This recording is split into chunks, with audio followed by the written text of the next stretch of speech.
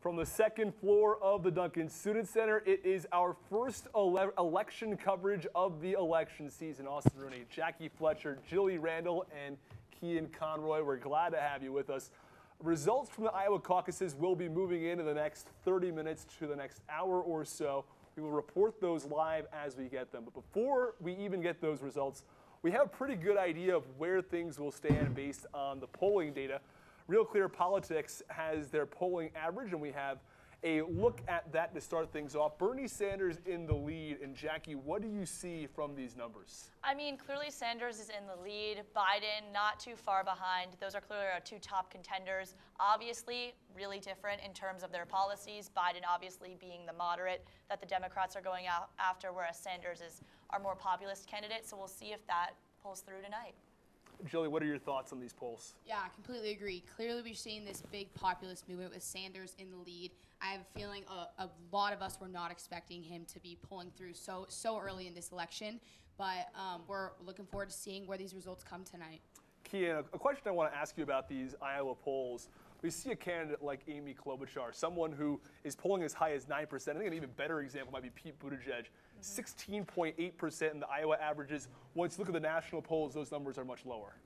Yeah, that's entirely true. They've done a really good job with grassroots campaigning. Done a really good job reaching out to people in Iowa specifically. One of the things that's going to be interesting with those candidates in particular is there are going to be a lot of precincts where they don't reach the 15% threshold. So it's going to be interesting to see where their supporters go to other camps. If Klobuchar supporters are going to be more supportive of Biden, to just kind of get a sense of what campaigns are really going to be associated in this election. Yeah, we're going to jump into the exact process of how the Iowa caucus actually works in a few minutes here. But first, let's take a look at those national polls. I briefly mentioned them earlier about what those numbers look like. While Sanders leads in Iowa with 23%, it's Biden who leads the national polls with 27%. Jillie, what do you see here from the national polls, and how good of an indicator is this for who's going to win the nomination? Look, I think it really comes down to electability for the national polls, because Biden, I think, the majority of the nation see as a pure candidate who can beat Trump. He is the one person who everyone has faith. Not extremely different from Sanders, as Jackie was saying, because not as strong with the populist aspect of his policies. But I think really a lot of the nation just sees him as a solid candidate to get us through the next 4 years, potentially 8, but most likely 4, to just fully beat President Trump.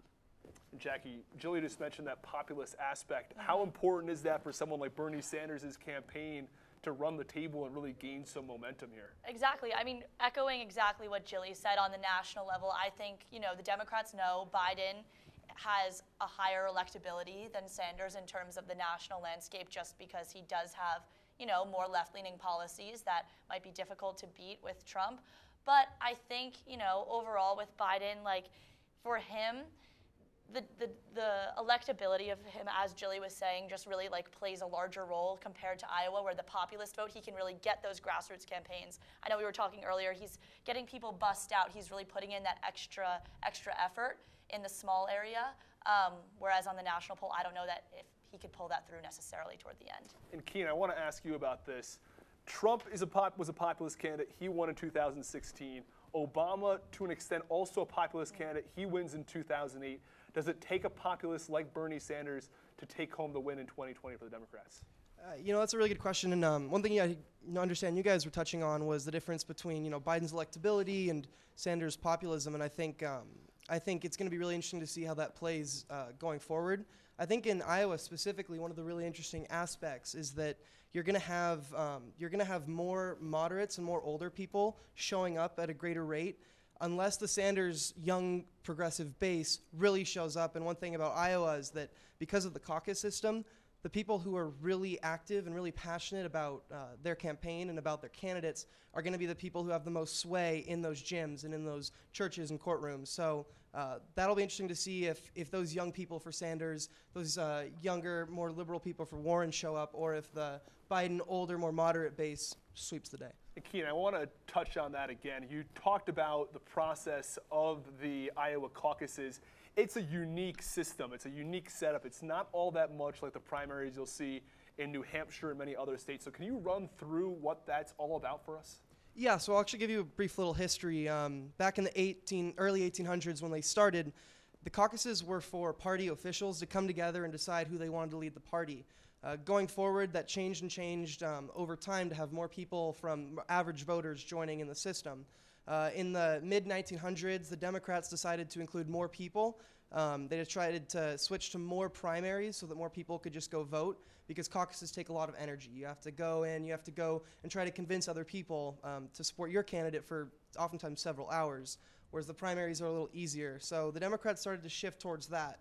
But they left the Iowa caucus intact, and that's really important because it's always the first primary to be staged, and since 1976 it's always been a major focal point in the election because the person who wins in Iowa gets a good start.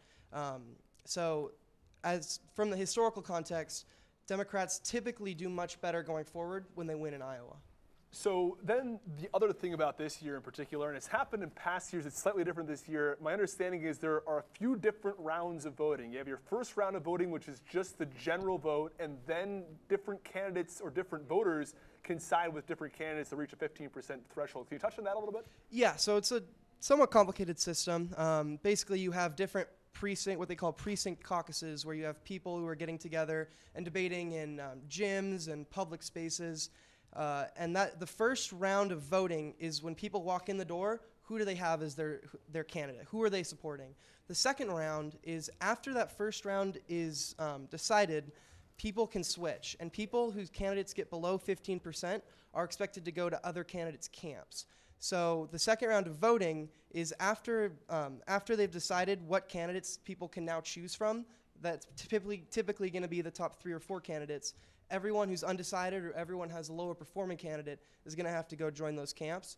And then from there, the different caucuses, they record the percentages, send that to the counties, and then the counties send delegates to the state convention. So it's really the second round of voting that's going to be most important in how the delegates are chosen. But just for the sake of Iowa, Iowa has only 1% of the nation's delegates. So I don't think that the Iowa caucus itself will decide who the nominee is based on its delegates alone.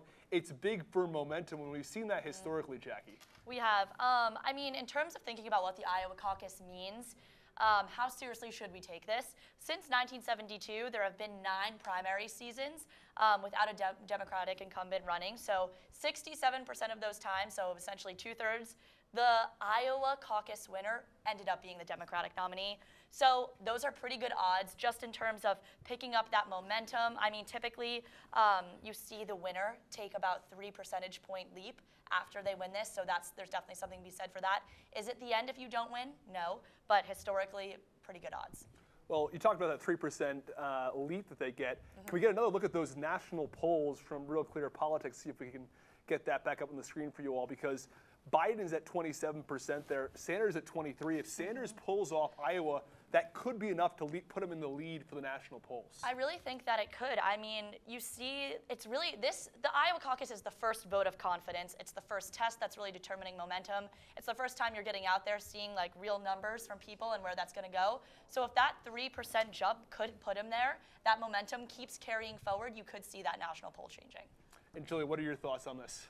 Yeah, I mean, at the end of the day, it's horse race polling. People see Bernie has the momentum. They're going to want to go with the crowd. They're going to want to follow what the rest of the crowd is doing. And I think it's our mentality to kind of follow the leader in our society, and the fact that Bernie has gotten so much momentum these past couple months, especially, that could really, really, definitely, potentially put him in the lead. And I think at the end of Iowa, it's really the top 3, like we were saying. That, yes, there's kind of a given top 2 probably, but that third is really what we're looking for here, because that third candidate could potentially skyrocket up to the top of these polls.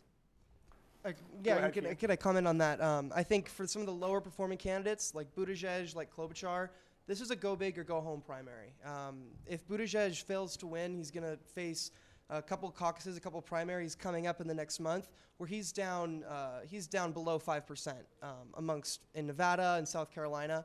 So he has to win in this and get momentum, or if he loses, it's going to be tough to convince people that he belongs in the race. Well, Cian, let's talk a little bit more about that. How important is this primary for a couple of different candidates? Let's start at the very top here with someone like Bernie Sanders. He has very good numbers right now in Iowa. His numbers in New Hampshire are also very promising. If he wins these first 2 states, it could be crucial, right, Jillie? Oh yeah, 100%. Iowa really sets the stage for the rest of our election season, 100%. And the fact that the caucus this year is very different because Bernie Sanders has pushed for the raw votes and out of both rounds to be released as well. So now it's not just based off of percentages, it's also based off of raw votes, which is not technically the winner of Iowa, but those will be released. So I think it's going to be a little. They're doing that to be more clear and precise and to the public. But I think in the end, it really could cause a big controversy because some candidates are going to be claiming their victories based off of popular raw votes, while other people are going to be focusing on those percentages. Of course, that could be a very big storyline moving forward. I want to talk about a couple of those other candidates. Back to you, Cian. Klobuchar and someone like Pete Buttigieg, how likely are they to continue in this race should they perform poorly tonight? Austin, that's a great question. That's probably something they're actually considering in their heads right now. But both of them have actually had significantly outperformed expectations from the very start, especially Buttigieg. He's led several quarters in campaigning over Biden and Sanders that are already national figures. But I think that's something for them to decide. That's something for their staffs. And it's not entirely sure what decisions they're going to make. So it's really difficult to say. But I think most people in the party, if they do not perform well tonight, are going to be pressuring them to step out of the race and cede support to someone else so they can start consolidating around a candidate, get ready for the general election.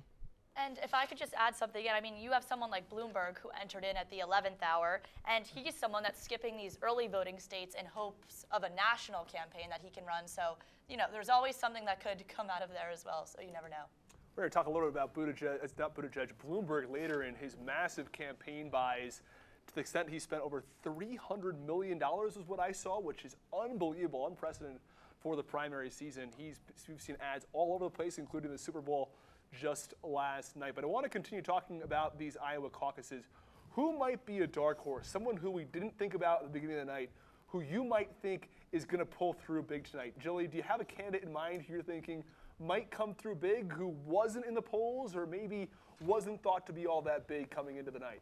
Honestly, Austin, I would say I predict I don't think we're going to see someone coming out of the wind here. I think it's quite obvious who our leaders are going to be, specifically Biden, Sanders, potentially Buttigieg, but I really think it is going to be difficult for someone to get a victory from this one. And Cian, what are your thoughts on that? I don't think there's a whole lot of room for dark horses like Yang and Steyer to perform well tonight. But I do think if there's going to be a surprising result, I think it's going to be that Warren drastically underperforms and Sanders drastically overperforms. They've done a great job at getting people out, getting people involved in the campaign. If there's going to be a surprise, I think it's going to be Sanders walks away with a big win. We are still awaiting results for Iowa and where we are looking right now. There are some updates from some reporters around Iowa, some people who are performing a little better than thought. Bernie Sanders is doing pretty well on a couple of caucuses. Joe Biden is supposedly not going to reach 15% in every caucus. Apparently in Johnston, which is a town or a county in Iowa, he is not performing all that well, not reaching the required 54 supporters to get to 15%. That's from Reed Epstein reporting from Iowa. So Biden, maybe his numbers are down a little bit. I want to talk about Joe Biden and what that report could mean. If Joe Biden underperforms tonight, what does that mean for him and his campaign moving forward, Jackie? I mean, I think that goes back to what we were saying earlier before that even rolled in. I mean, if he isn't even getting these numbers now, and if Sanders is going to drastically outperform, as Cian said, if, that which kind of looks like it right now, he does get those upper percentage points. Like we were saying earlier, that momentum carries forward. Is Biden all of a sudden the best candidate nationally even?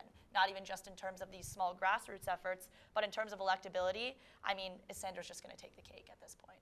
What are your thoughts, Jillie? Yeah, and I think a big portion of this decision has to do with voter turnout age-wise. Mm-hmm. I think obviously Sanders has the young votes, and if they turn out, he could easily take this win in Iowa. And I believe it was Sanders who said, I think yesterday, that if they have the turnout, they will win, and if they don't, they will lose.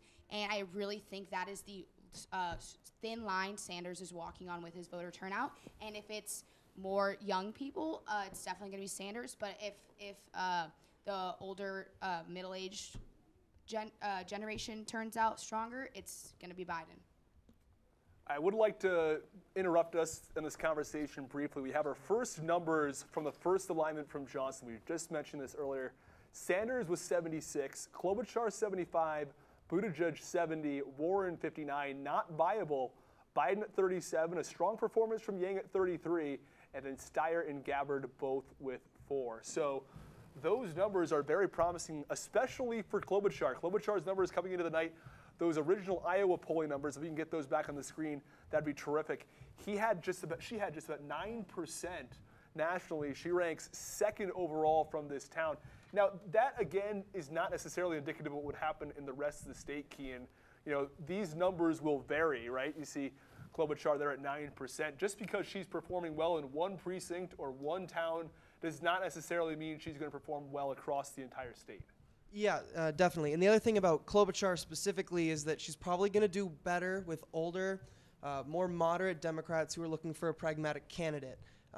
She really pushes her Midwestern roots strongly, which I think is probably going to work out more in the rural areas. And I think the rural areas are very likely to report earlier because their caucuses are going to be a little smaller. So I think as the night goes on, we're going to get more caucuses from major metropolitan areas that have hundreds and hundreds of people that take a longer time to sort through, that are going to go more heavily for the other candidates like Sanders, who has more younger progressive people. Well, let's run through each of the candidates now. We've talked quite a bit about what this Iowa caucus could bring. I want to go about 60 seconds here on each candidate, give everybody a reason why each candidate may be enticing for some voters. What's the real draw? And let's start at the very top of the national polls with Joe Biden. What does he really bring to this race that could excite voters, that could make voters want to vote for him? And Jackie, let's start with you. Yeah, so I think, as we were saying earlier, in terms of electability, quote unquote, for lack of a better word, demographically, he kind of matches Trump, which is a compelling story in the face of the national election. Definitely, when faced against Sanders, against Warren, not so much Buttigieg, not so much like some of the other candidates, but he really kind of walks that fine line in terms of maybe being able to get a swing voter. He also has an incredible resume, obviously, the former vice president. I think, you know, having that Obama association will definitely help him in terms of just experience, and his policies, again, more moderate. So I think that's going forward. Cian, what are your thoughts then on Joe Biden? Is that draw from President Obama that big? Oh, no, it certainly is, particularly for the people we more associate with the Obama coalition. So older people, and then also with the African-American community, which is probably a little less represented in Iowa than in other states. So I personally think that Joe Biden can take some hits in Iowa tonight, move on. He's doing really well, really strong in the next couple primaries like Nevada and South Carolina that are more represented by racial minorities like blacks and Hispanics that have more trust in him because of his association with the Obama administration. I think that he hasn't quite campaigned as heavily in Iowa as the other candidates. So Buttigieg has more offices than he does. Most of the other candidates have outspent, or most of the other major candidates have outspent Biden in the Iowa caucuses, in the grassroots campaign. So I think he's more betting on, after this, getting good results and just hoping that this is just something to add to his resume. Jillie, what do you see as the major plus for Biden? And give us a drawback as well. What is hurting Joe Biden? You know, we've seen him as vice president. What might be a drawback for reasons voters might not really support him? Yeah, I'd say biggest drawback is he's not Sanders. I'd say that he's very moderate, and I think our nation right now is obviously with Trump looking for someone who's very polarized, very controversial, and that's exactly not what Biden is. He's moderate, like I said. Also, he's pretty old. If he elected for his second term, he would be the oldest standing president. So I definitely think that's a big drawback.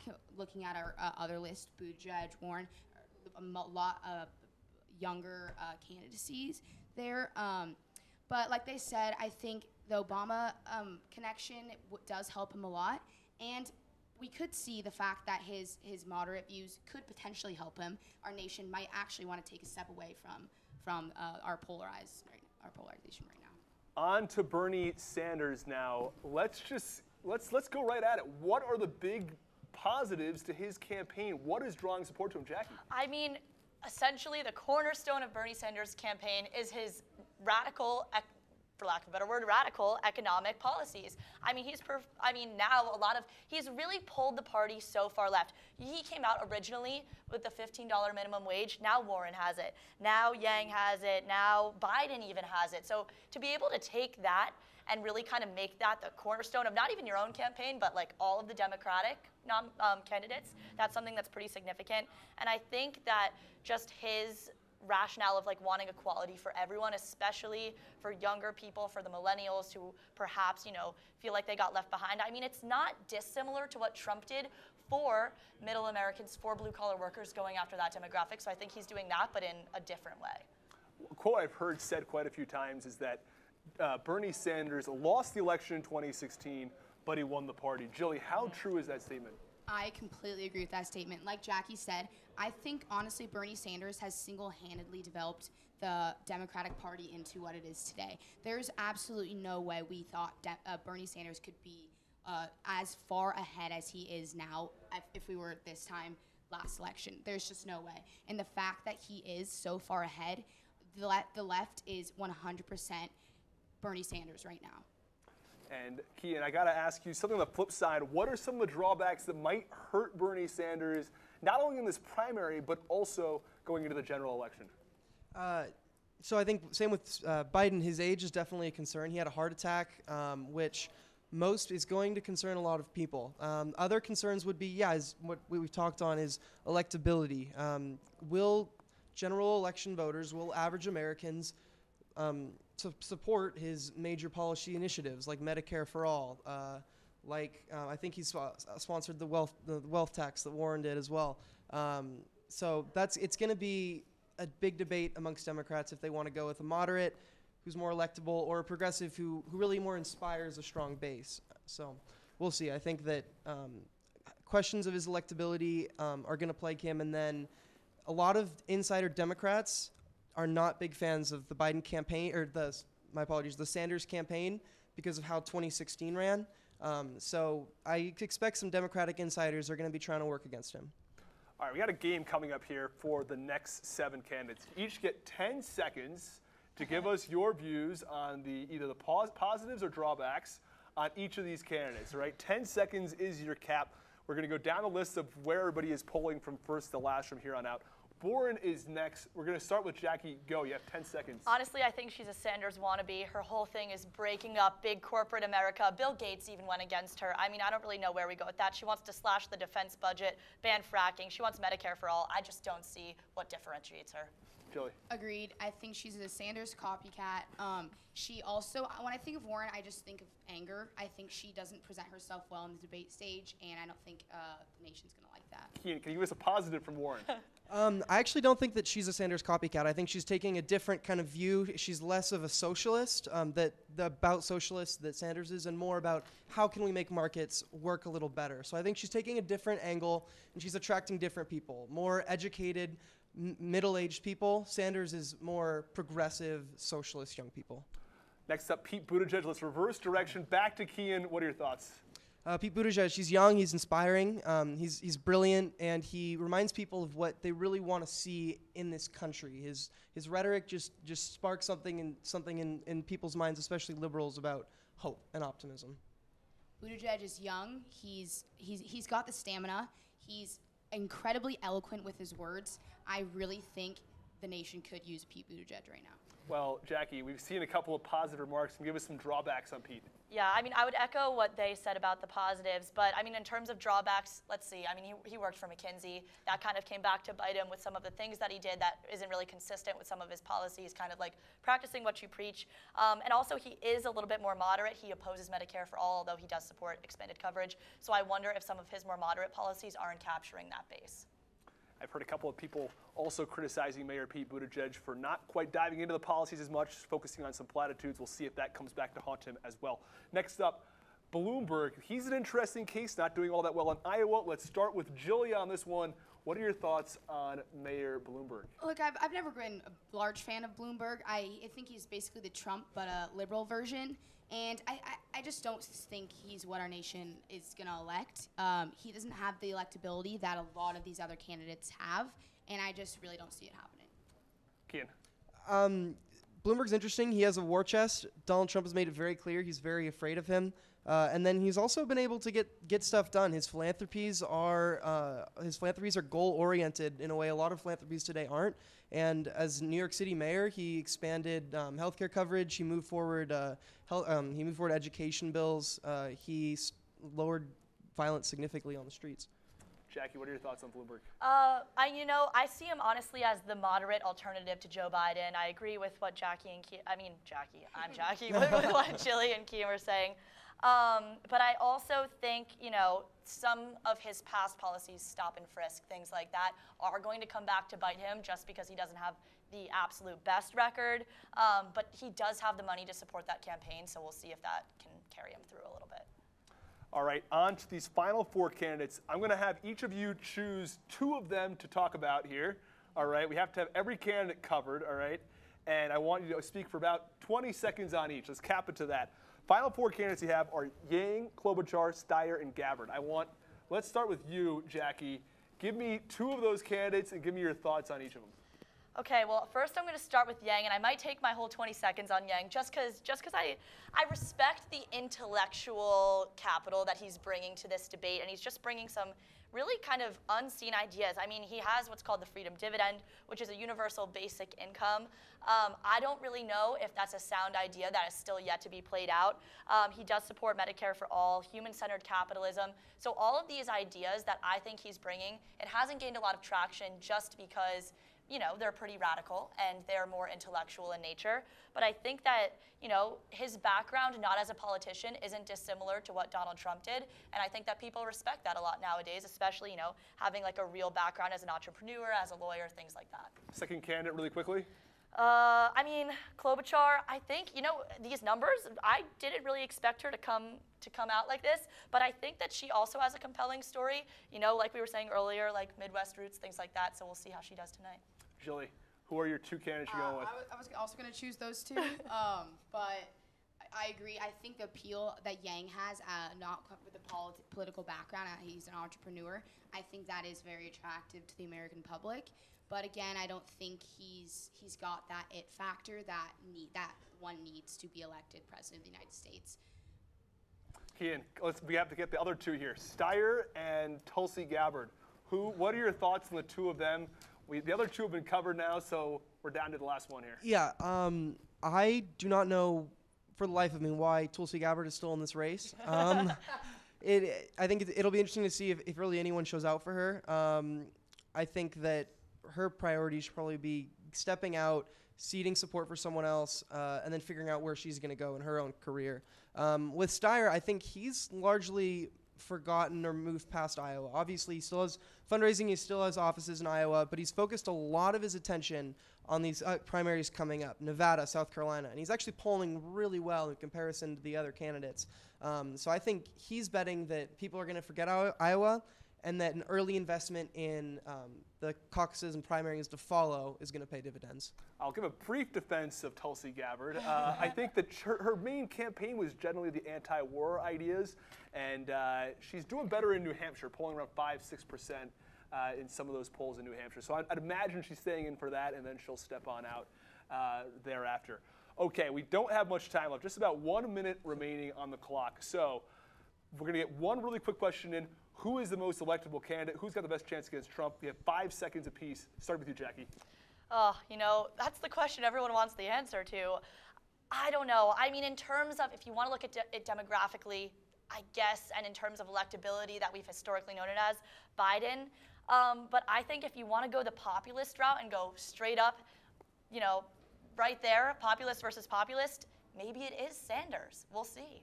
5 seconds, Jillie. Yeah, 100% agree. I think that Biden would be the right choice for the DNC, but I'm thinking that Sanders will be it. But Biden definitely has the best chance of beating Trump. Sanders is a risky move.